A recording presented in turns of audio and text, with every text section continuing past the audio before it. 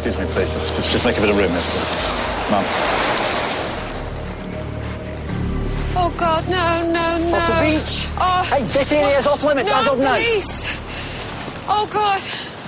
I know him. He lives here. Okay, so the show is called Broadchurch, and in the opening episode, an 11-year-old boy is found murdered on a beach in a very small community.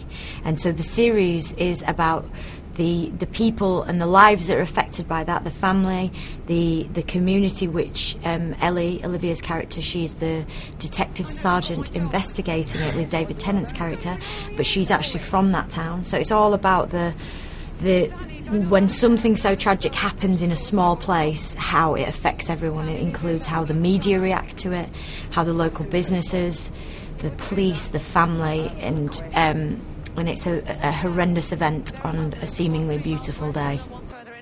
He's not that type of kid. No one is a stereotype. No one is simple.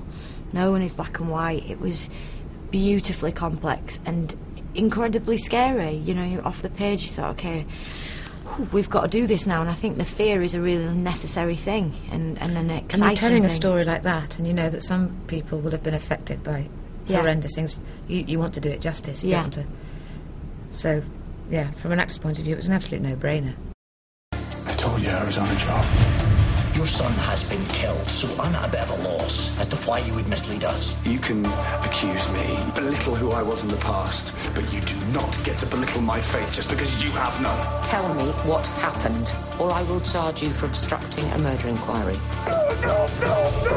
We will catch whoever did this. Don't miss the sensational drama that gripped the UK. Broadchurch.